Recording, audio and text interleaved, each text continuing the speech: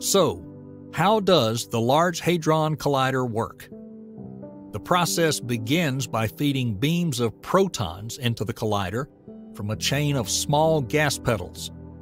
Each proton began its journey in a simple bottle of hydrogen, where electrons are stripped from it, leaving bare protons ready for acceleration.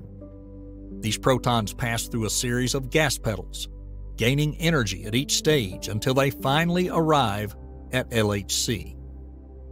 Once in the collider, the proton beams are boosted to finite energy levels, reaching the 6.8 teraelectron volt mark during the latest 2024 launches.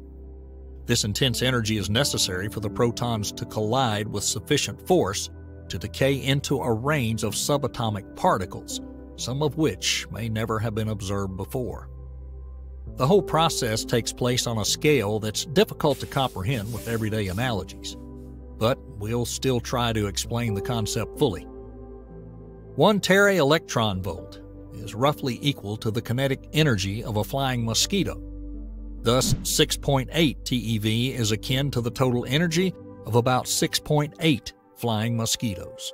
However, that energy is packed into a particle that is inconceivably smaller than a mosquito. The proton is a subatomic particle, meaning it's part of the nucleus of an atom and has a diameter of about 1 femtometer.